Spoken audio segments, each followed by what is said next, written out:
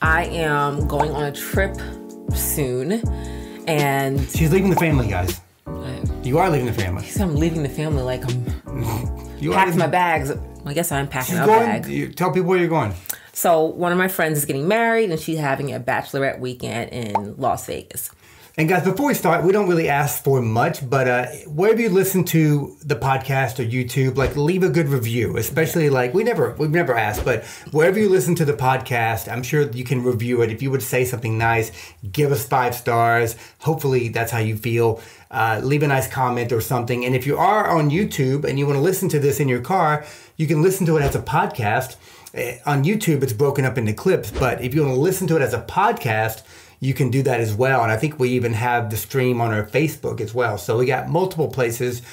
Find a place to leave a good review. That really helps us out. And we thank you guys for supporting us. Now, let's get with it. Now. Las Vegas, guys. Yes. Now. That's where people go to lose their families. What? Well, depending on who you are. Normally, I shouldn't say normally, but I think in the past, like maybe, like I said, for the first 4 years of their life, if Jersey was 2, I'd have been like, yeah, no, I'm not going. Like, I wouldn't even have thought like, nah, I'm sorry, can't make it. You know, that type of thing. But by the way, if you guys need context and you're new to us, we have identical twins who are 8, and Jersey, who she just mentioned, is 3-year-old boy. He's about to be 4. Yeah, about to be 4. So in this scenario, but then when this came up, and I was just like, I need to start doing these type of things. Well, I encouraged you. I was like, yeah, go somewhere. Yeah, and go somewhere. I think I'm pretty supportive in that regard. Keeping my eyeballs on you. Go somewhere. A lot of husbands wouldn't do that. You know, I am very encouraging about it. Go somewhere. So anyhow, go ahead. I know it'd be Vegas, guys. I mean, Reno maybe, or Vegas. Come on. But there's still some, guilt involved with that. And sometimes I'm like easing the kids, like, don't worry, it's 2 days. Like, you won't even notice. I'll be right back. I'll drop you off in the morning, and I'll see you that day at least. 3 days. So it's not Friday, even Saturday, Sunday. Right? I know, but I'm going to see them Friday morning. Got it. So I'm like, you'll still see me Friday morning. So technically, you only won't see me for 2 days, and not even because I'll be back Sunday. So it'll be one day you won't see it. Like, I'm like, well, I'm not explaining this away. But I mean, for them, like, I want them to also wrap their minds around the fact that their parents have to have a life as well, and their parents have friends as well. At least I do now, I guess. You got a lot of friends now. You're very popular. I had no friends before. I guess I have friends now. That's what Atlanta will do, right? No, not having friends was really, again, by choice. I was like, no, I'm not going anywhere. Like, that was just, I would not be going anywhere. I'd be like, dinner? No, I'm not coming. What time is it? 6? Nah, no, I got to be here for bedtime. Oh, you guys are going somewhere for the weekend? No, I'm not coming. Like, that was just me. It was just who, again, I don't regret it. That was my choice. That's what I wanted to do. But I don't want the kids, that's why I said, I guess at 4, I feel like they're independent enough to understand, which was big for me to understand, like, not just feel like mom doesn't want to be there, but just to understand, like, oh, I see my mom all the time. It's okay for her to have some fun. She'll be right back. But also don't want it to go on so long that that's what they're accustomed to. Like I said about a husband, that's what they're accustomed to. And then when you do want to go somewhere, it's like a whole thing.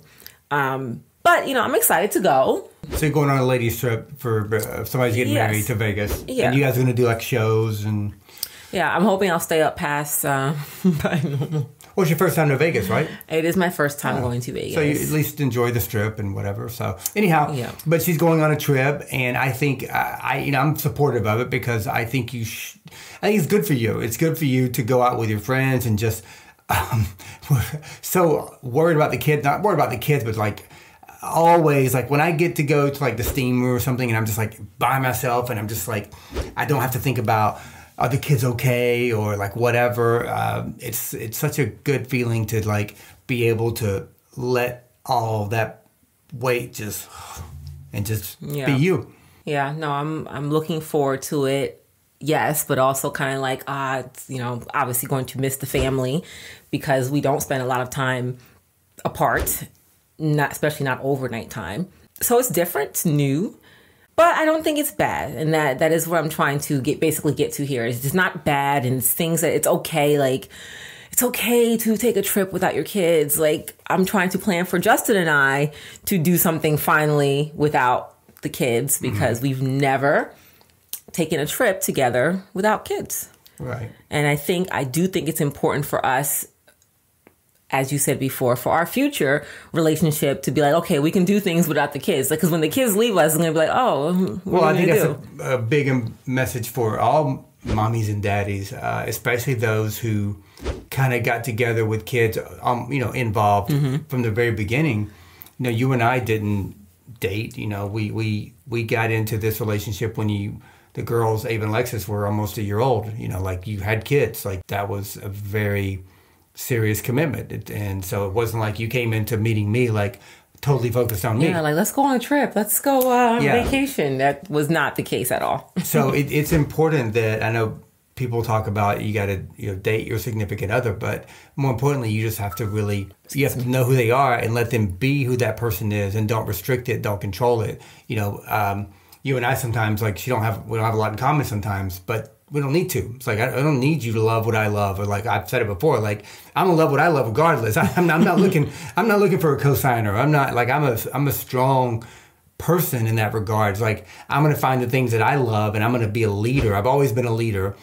Ain't nobody following, but I'm leading. And that's fine with me. I don't need any followers. I'm leading the way. I think, except my kids, they follow everything I do. I think that in that regard, that will even change in a year or 2 years as things go on, because, again, the focus, I don't even want to say focus, but just being more open to, like, let's do things together without the kids. Yeah. That's what I'm saying. Like, for me, it's like, I didn't want to do anything without the kids, which leaves us doing kid things, if that makes sense. Well, kids are our priority too, so I'm always thinking about, let's make sure that it's fun for the kids. Yeah. So I'm more in the mindset of, yes, let's still keep doing those things, but let's make sure we leave a night or two or whatever a month to make sure we do what will we enjoy together. Yeah. We went to a comedy show the other night, and I thought that was great. It was fun. I liked the comedy. I think we both enjoy comedy shows, as long as they're good. Yeah, and by the way, quick shout out to my friend David Arnold. You should check him out. If he comes to your town, he's got a Netflix special. David Arnold. I don't know what it is, but just type it in. A really good show. Yeah. So that was a lot of fun. Yeah, so we saw him, and that was fun and funny. So I'm saying things like that to make sure we start doing those things that we would enjoy both times together, because going off what you just said, like, sometimes you and I don't have a lot in common. I'm like, I don't think that's true. I think it's that we don't get to do the things that we may enjoy together because of what the priority is and still is.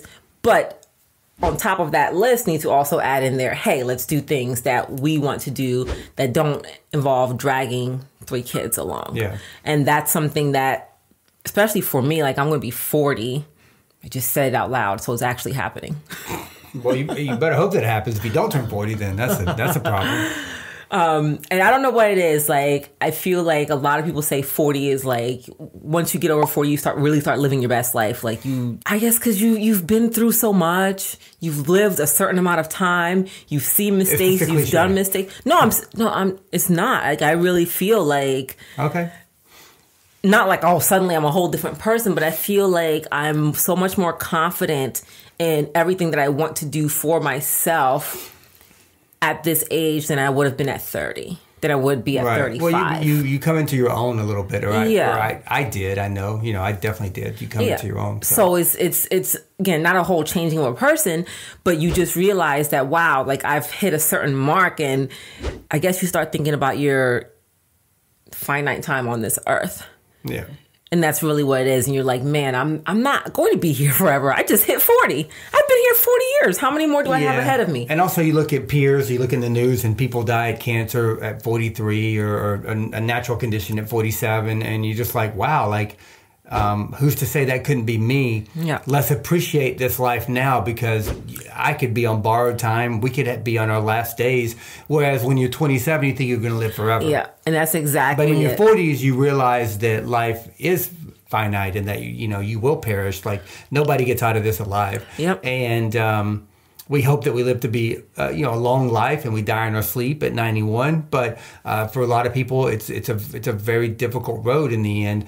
and nobody's impervious. Yep. Yeah. No, that's truly what it is. That's why I said it's not like I'm like, oh, I'm going through a midlife crisis. I'm a whole nother person. It's just that thought starts to cross your mind more. So it makes you say, I need to make sure I live my best life. Right. And meaning live my best life with my kids. Like I still want to do all those things that I was doing before and always being there and doing things with them and for them. But also adding all those things for me, for you and I together, like just making sure all parts of this life that I'm living is being enjoyed and lived. And that's where my mindset is now, to say one thing doesn't have to be just it. Like it can be multiple things on the same priority layer. And that's how I'm feeling right now. Like, hey, my kids, me, you, and I, all priority layers to make sure we have them all rotating to be fulfilled. And I'm loving it. I'm loving this free mindset to say, man, it's okay to say, hey, go with Imani for an hour. Your dad and I are going to have dinner. Right. I don't feel guilty about that anymore. Dude, it's okay. You can do an hour without us. So like, you got to also go over there sometimes. Yep. So I'm happy to feel that way. I don't know how you feel about Well, I that. think our kids will adore us and respect us even more as we get older, knowing that we are our own person as well. You know, we don't want to be doting on our kids all the time. Yeah. Like we want to be our own person. So I think what you're doing, what I'm doing is exactly that. So I think it's, I think it's great. I think it's what we should be doing. So guys, that's it really. Just want to say That's what you want to say? So just want to say, prioritize yourselves as well as your family and your children, because it's important for you to be happy in order for your children to be happy as well. That's what I wanted to say. So thanks for joining us. You said it, guys. Guys, and as we said before, leave us a good review, leave us a comment, send us something, a DM, find us on Instagram, all that cool stuff. We appreciate you guys, and we'll see you, or you'll see us next time.